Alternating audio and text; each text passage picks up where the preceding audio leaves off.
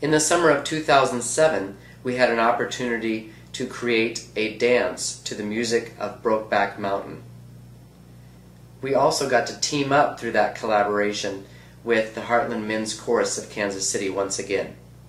But this time, we were performing it with the uncomparable Leslie Jordan.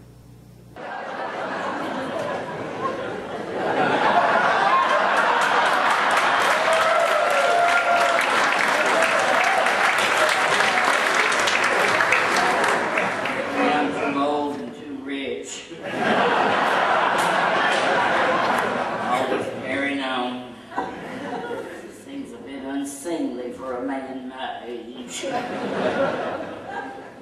The Western. Ooh. I will get that.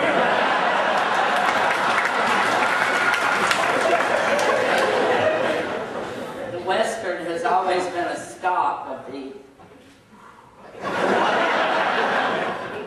American cinema. It can be said.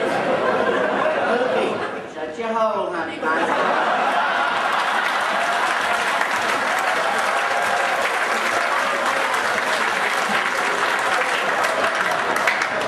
can be said. Let's start over. The Western has always been a stock of the American cinema.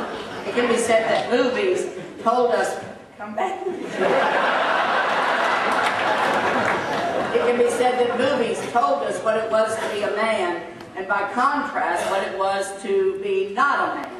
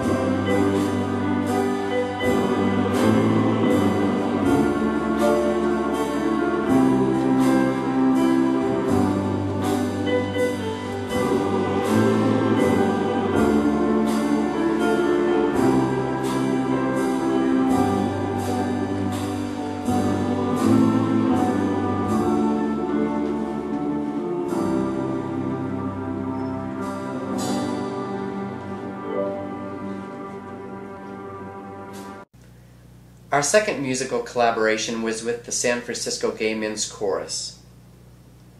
A beautiful new work was created through the arrangement of Kathleen McGuire, San Francisco Gay Men's Chorus director. Back when I first started with the chorus, I had this idea about doing a Queen show, and in 2003 we did that, and one of the songs I arranged was Who Wants to Live Forever. And I remember when I started thinking about the arrangement, I kept bursting into tears, which, if you know me, it's not actually like me. And because I could hear the music and how it was going to sound, and I was thinking about all the people we've lost to AIDS, HIV, including Freddie Mercury. And the San Francisco Gay Men's Chorus has lost many members to AIDS, probably more than any other single organization, especially an arts organization in the world.